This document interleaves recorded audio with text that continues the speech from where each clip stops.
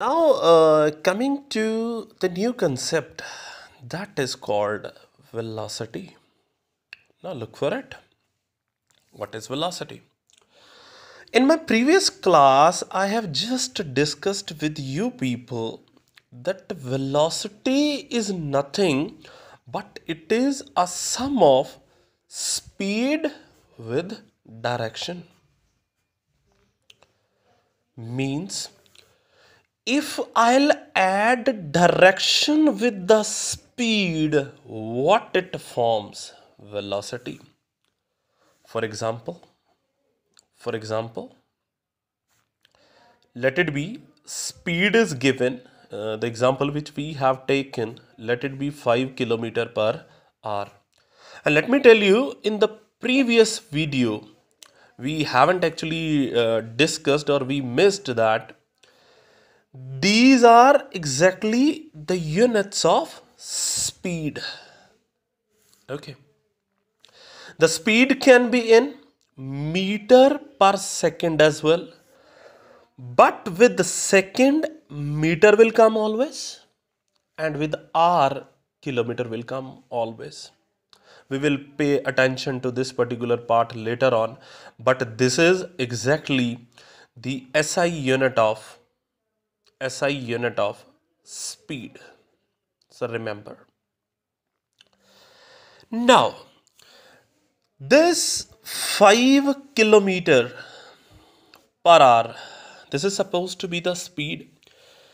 When I am adding direction into it, that is towards west, let it be, what it changes into? Velocity. So the only difference between speed and velocity is when you add direction and speed, it forms velocity. So this is what. Now coming to the formula of velocity.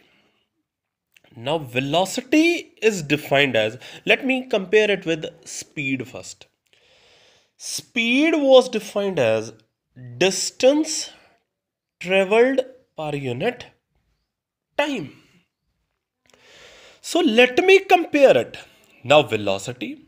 Velocity is having a particular direction. So can I write that is the distance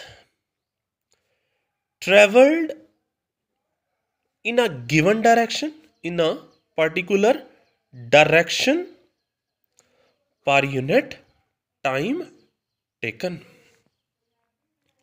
So this is supposed to be, because we want velocity with direction. So that can be possible because time, we can't give any direction to time. But can we give direction to this distance traveled? So now, if you remember distance, if you remember distance in a particular direction is defined as displacement. That is known as displacement.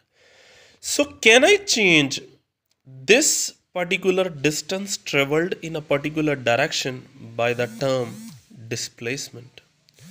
So let it be velocity is equals to, if at the place of distance traveled I am going to write displacement per unit time. So this is exactly the formula which we want for velocity. Understood? So what is velocity?